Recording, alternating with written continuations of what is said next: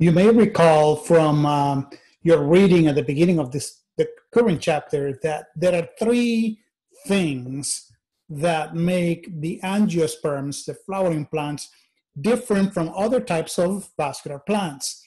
And these three things are described as three F's. And so one of the F's is going to be flowers, of course. Number two is going to apply to fertilization, the double fertilization we see happening in the angiosperms. And number three, the third F, is going to be fruits. So flowers, double fertilization, and fruits are unique traits, derived traits of the angiosperms, the flowering plants. And so at this point, you may be asking, so what is exactly is a fruit? From a botanical, from a scientific point of view, a fruit is going to be a structure that develops from a flower and contains seeds.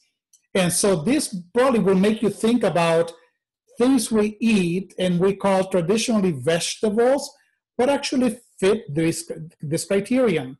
For example, something like a bell pepper. A bell pepper develops from a flower.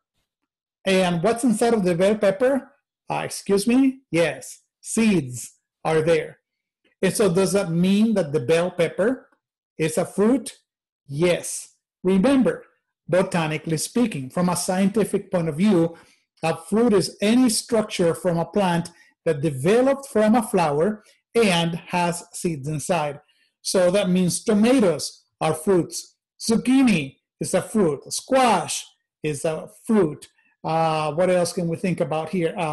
Eggplant is a fruit. And many of these plants I'm mentioning right now, well, at least the things we eat, are a form of a berry. And so who would have thought that a bell pepper is actually a berry? Now, we usually think about fruits as those things that are sweet and pleasant to eat. Banana is actually a fruit. Apples are fruits. Grapes are fruits. Cherries. Pretty soon it's going to be cherry season, and I'm going to be the happiest man in the world eating my Rainier cherries. That's my favorite one. So what exactly can we learn at this point, just from an introductory point of view, about fruits?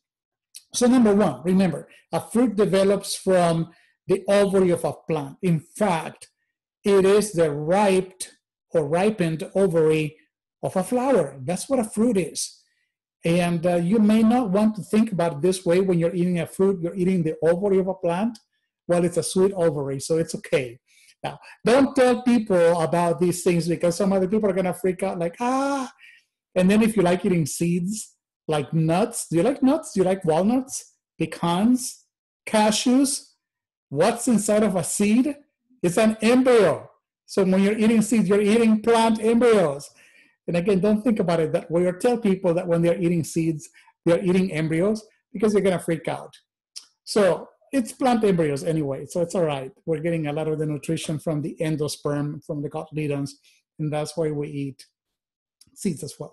But that's a whole different topic. We already talked about seeds anyway.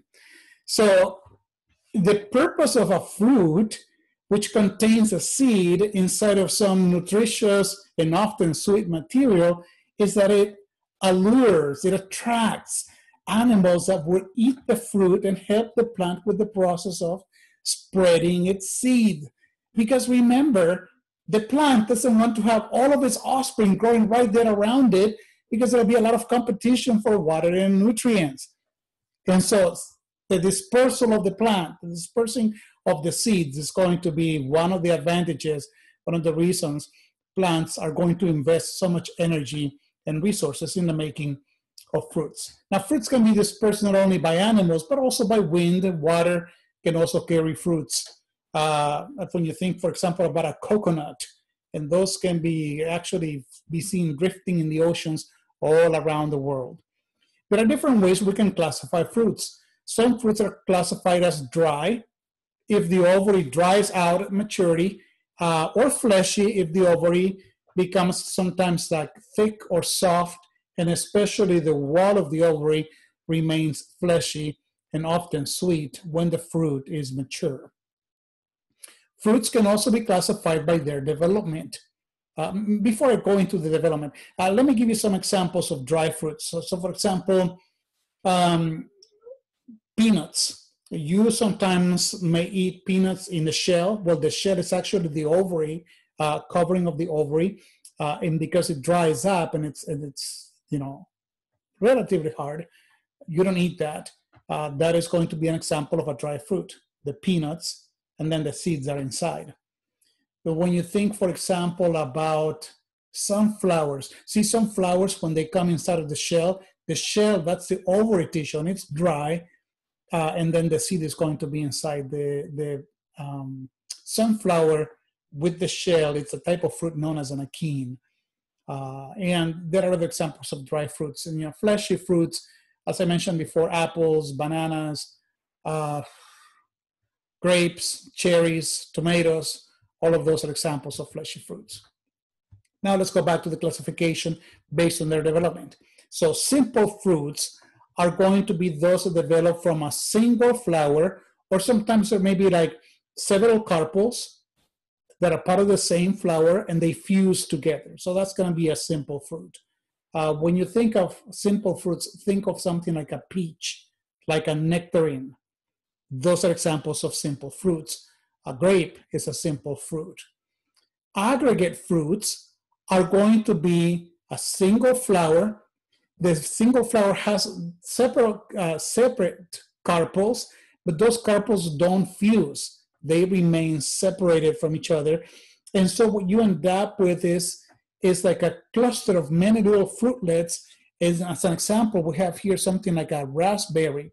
When you think about blackberries, those are examples of aggregate fruits. It was one flower with many carpels, but the carpels never fused. So you have the little fruitlets connected together. Sometimes you may encounter multiple fruits. And so multiple fruits are going to be those that develop from an inflorescence. So you have many flowers from one receptacle, and then the flowers, they each have their carpels. Eventually the carpels fuse, and it makes it real hard to distinguish where one fruit begins and when the next one ends. And as an example of a multiple fruit, you can see a pineapple. I'll give you another example of a multiple fruit, jackfruit. Do you like jackfruit? It's really good. I like it especially in a drink. Jackfruit is an example of a multiple fruit. Figs are examples of multiple fruits. So remember, that's an inflorescence. It's like a bunch of flowers, many flowers. Then the carpels eventually fuse, making what seems to be one fruit, but it's a multiple fruit. Some fruits are going to be accessory fruits, meaning that the ovary tissue is not what you eat. What you're eating is a receptacle. And so remember, in the structure of a flower, you have the petals, you have the sepals, there is the carpels and the stamens, and all of those are going to be attached to a tissue called the receptacle. The receptacle is not actually part of the ovary, and it's not part of the flower either. So sometimes there is a portion of the plant that becomes enlarged and fleshy and sweet to eat, and that is going to be the case of apples.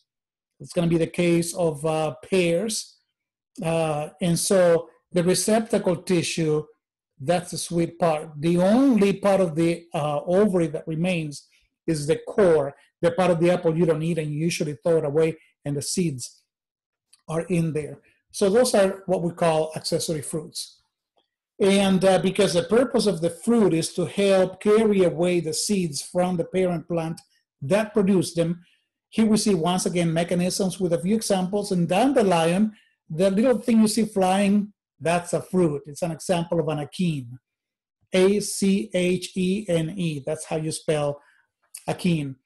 Here you see the fruit produced by a maple tree, and you can see the wings, and those wings are something that can help the seed be carried away, the fruit be carried away by the wind. And here the same happens with the little filaments that work like wings, carrying away the achenes or fruits from the dandelion.